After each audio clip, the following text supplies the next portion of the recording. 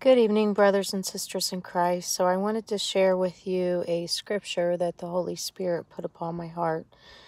I was just walking around this track and listening to praise and worship music and praying. And I was asking the Holy Spirit to give me some scripture, specific scripture to read. And I heard in my spirit Mark chapter 13, verse 4.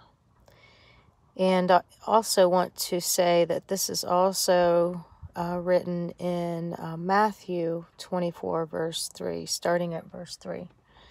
So it says here, the signs of the times and the end of the age. Now, none of us know the day nor hour, but I just felt that the Lord led me to specifically read this. So, I'll start at verse 3.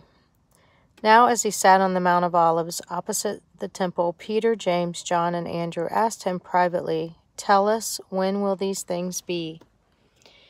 And what will be the sign when all these things will be fulfilled?" You see here Matthew 24, verse 3. And Jesus answered them, and said, "Take heed that no one deceives you. For many will come in my name, saying, 'I am he,' and will deceive many. But when you hear of wars and rumors of wars, do not be troubled, for such things must happen, but the end is not yet.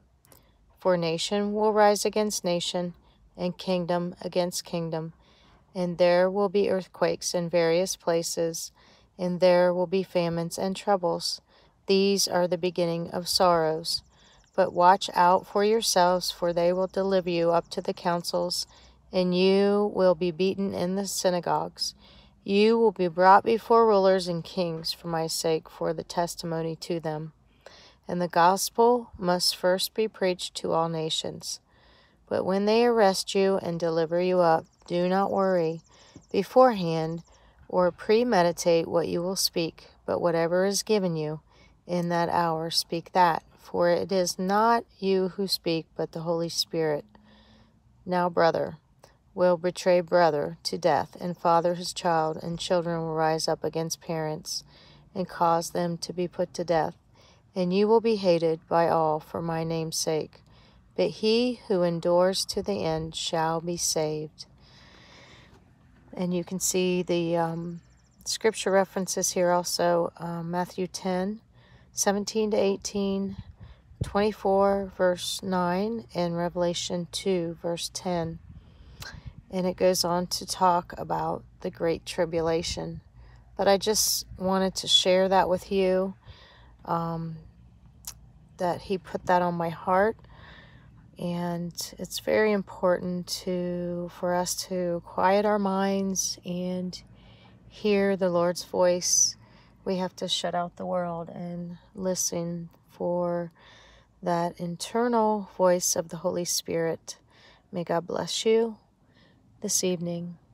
And I was also looking up, I'm in my car, I was also looking up, and it kind of changed shape, but this earlier cloud looked like the shape of a heart. So God bless you all, and I'll end the video with a beautiful palm cross that this homeless man made. I had given him food and some drink. He was disabled. We were leaving vacation, and I said to my children, I want to bless somebody with this food. And I met him, and he was a blessing. So I just wanted to share this beautiful, very ornate rose and cross that he made with his hands. God bless you all.